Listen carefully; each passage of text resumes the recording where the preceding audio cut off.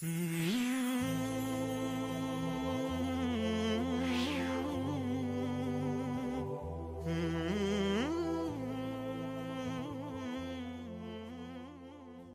Rahmanir Rahim. In the name of Allah, the most gracious, the most merciful.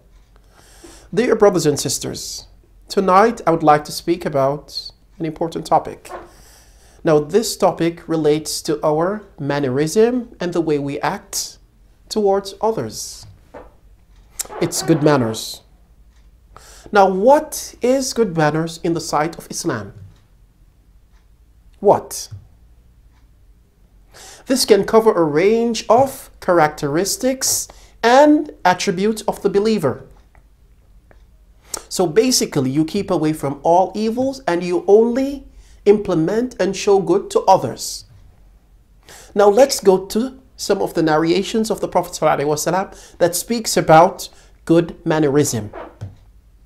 In an authentic hadith of the Prophet Muhammad ﷺ, which says, nothing will be heavier on the day of resurrection for the scale of the believer except for good manners.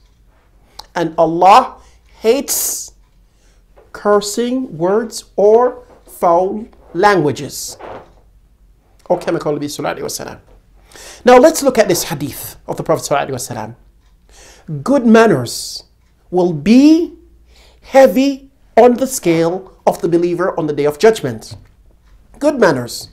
Now this can be as simple as smiling to someone, giving someone salam, saying good things to others, not lying to others, not lying on others. All of these are considered different types of good manners. And there's another hadith of the Prophet ﷺ that encourage us to be of those who have good manners. The Prophet ﷺ said in a authentic hadith, the person who has good manners will attain merit similarly to the one that who fasts in the day and prays throughout the night. Now look at that hadith. Look at the comparison of just having good manners, just treating people well, just treating the people how you would like them to treat you. Look at the comparison of the Prophet ﷺ, where the person who has good manners is like the one that fasts throughout the day and prays throughout the night. Now, if you ask yourself, are you of the ones that show good manners to people? Are you of the ones that treat people justly? Are you from the ones that say good to others? Are you from the one that try your best to treat people the way you want them to treat you? Smile to people. Give good words about people. Do not lie on them. The Prophet ﷺ also said, whoever believes in the day of resurrection should say good or be quiet. So this is another explanation of good characteristic. The Prophet ﷺ also said in that hadith, whoever believes in Allah and the day of resurrection, he should be good to his neighbor. Good to your neighbor. How can you be good to your neighbor? One, you cannot disturb him. Two, you should not harm him by putting rubbish or trash in the front of his property. You should only speak good about him. You should be patient with his mishaps. And in the same hadith of the Prophet ﷺ, the person that believes in the day of judgment should treat his guests with honor. Don't be of those who are double-sided. Your neighbor comes or your friend comes to visit your house. You treat him good. You depict all the best characteristic that someone can depict. And when he leaves, you speak bad about him. Oh, that guy, he drank too much of my water. Oh, he did this. Don't destroy your own merits. Don't destroy your own deeds. Don't be a double-standard person. Try to go and implement Islam all through. Try your best. Do it for the sake of Allah, the Most High, and make the actions according to the Sunnah of the Prophet ﷺ.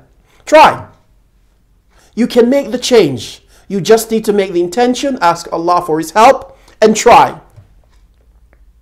Now let's go to other narrations of the Prophet ﷺ regarding being good to others and implementing what is good and propagating what's good.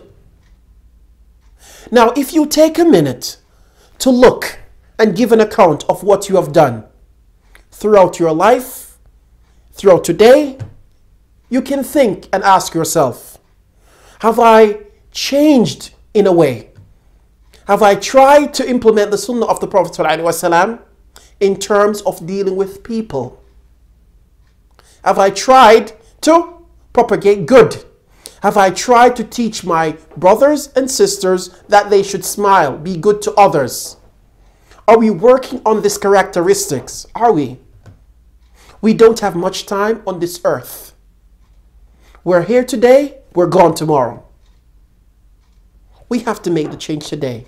Make the intention and work hard to make the change. Now, if we move a step on and say, okay, we have good mannerism, but why are people treating me badly? I would say to you, be patient.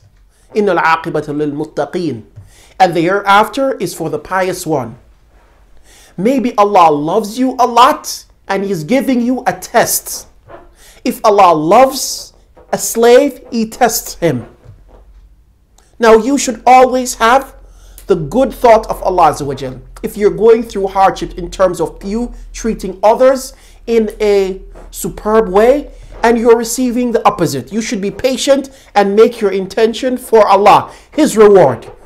Don't think about people and how they're treating you. Try to be the best. And the Prophet ﷺ has said in a hadith, the one that is closest to me on the day of judgment is the one who has good mannerism. So look at that. This world is just for a short period of time. Very short. Be patient for the sake of Allah. Keep in mind that you're returning to your Lord. Keep in mind that you'll be on the day of judgment needing of rewards. Try to make the action now. Make the intention for Allah. Work hard and act appropriately of good mannerism and of good characters to others. And know for a fact, if you do all of this on the day of judgment, you will be with Prophet Muhammad sallallahu alaihi wasallam. But don't forget, there might be trials and tribulation. There might be ups and downs. There might be headaches. There may be curses from this and that and different persons. Try to make the change. Be patient. Make your life for the sake of Allah. And try your utmost best to treat others in the best of mannerism, the best of characters. And know that Allah knows your heart and your action, and He will grant you your deeds in this life and moreover in the hereafter. Thanks for listening. Assalamu alaikum wa rahmatullah.